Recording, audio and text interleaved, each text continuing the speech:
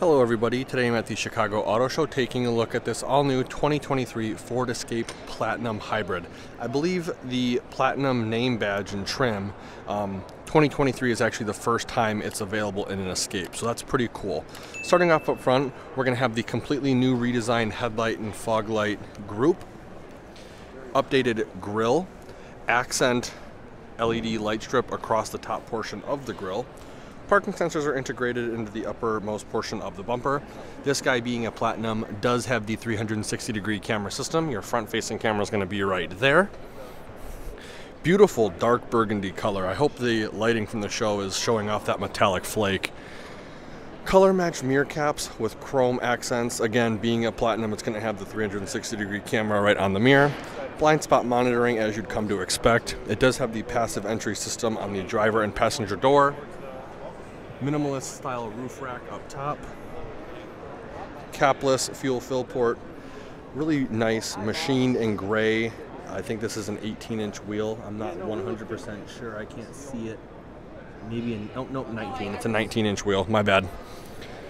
Updated LED tail lamps, parking sensors into the bottom portion of the bumper with cross path detection. There's your Platinum badge right there. Escape is spelled out, and your backup camera is going to be under the A in Escape. And then your hybrid badge is going to be on the passenger side. This guy does have splash guards, which is always appreciated. Beautiful, beautiful looking Escape. And like I said over in that Escape video, I believe that's a titanium plug-in hybrid. They kind of revamped the Escape lineup in terms of trims, packages. If you like the ST lineup sporty look, but you want the hybrid, you can actually do that with the Escape now, which I am 100% on board for.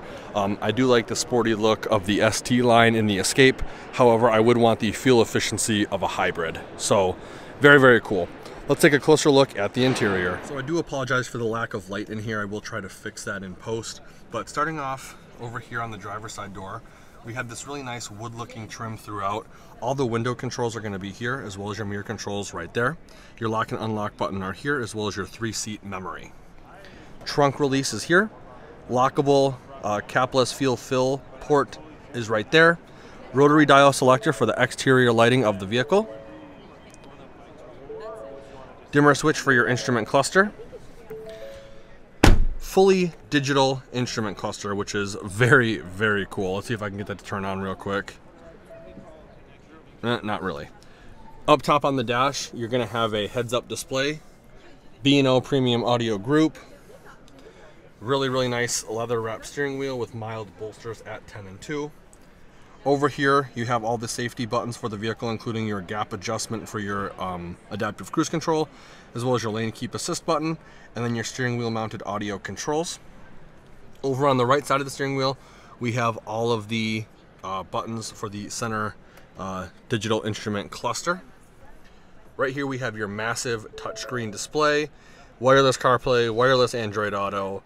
I think it has a wireless connection. Navigation, I mean, again, being a Platinum, it's going to be the top of the line. Very nice light color wood trim throughout. Hazard light button right here.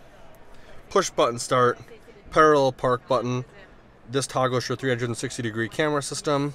This is all your max defrost, as well as your drive mode buttons. Wireless charging mat right here. USB, USB-C, and a 12-volt outlet in there. Rotary dial shifter. Electronic parking brake.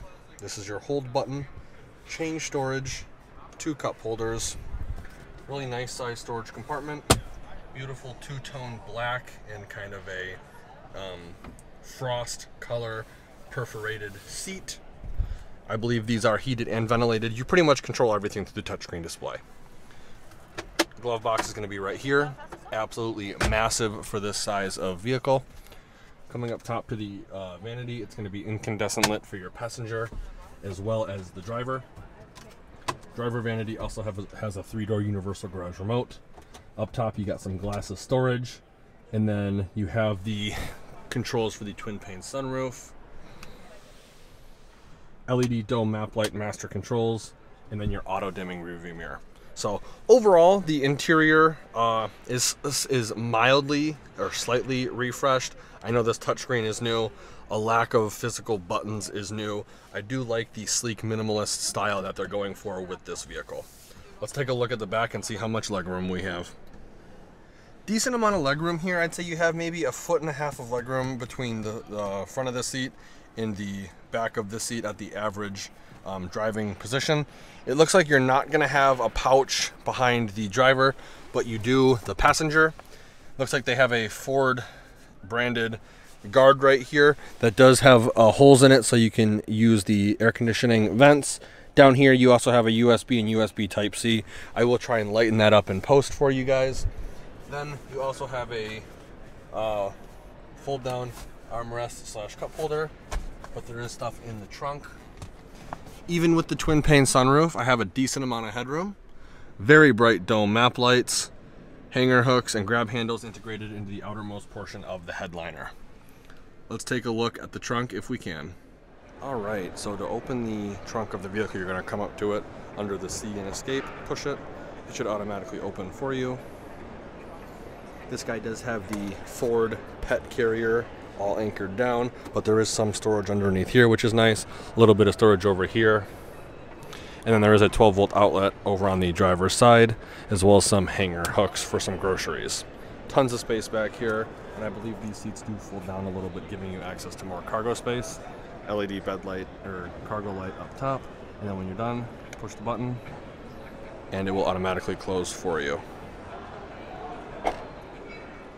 So like I was saying in the beginning, tons and tons of new kind of revamped lineup for the Escape. Tons of different packages as well as trims. So like I was saying, if you want the ST looks but want the fuel efficiency, you can get the hybrid. If you want a regular hybrid, you can do that with an SE or SEL or a titanium. If you want a plug-in hybrid, you can do that with, I believe, the higher end trims. There's like the ST Elite, the ST Select, the Titanium Select. There's all sorts of different packages you can get. Tons and tons of cool features on these SUVs. And again, being 2023, this is I believe this is the Cinnabon tint coat metallic is what the Ford product specialist was saying. I believe it's new for 2023, she said. And platinum is the first year that the Escape is getting the platinum trim. So very, very cool, very nice, sporty looking Escape, and it isn't even the ST line. If you enjoyed the video, please consider giving me a like and share. And if you want to keep up to date with more Chicago Auto Show content and future vehicle walkthroughs, please consider subscribing to the channel and be sure to check out all the affiliate links in the description below. Like always, thanks for watching and have a great day.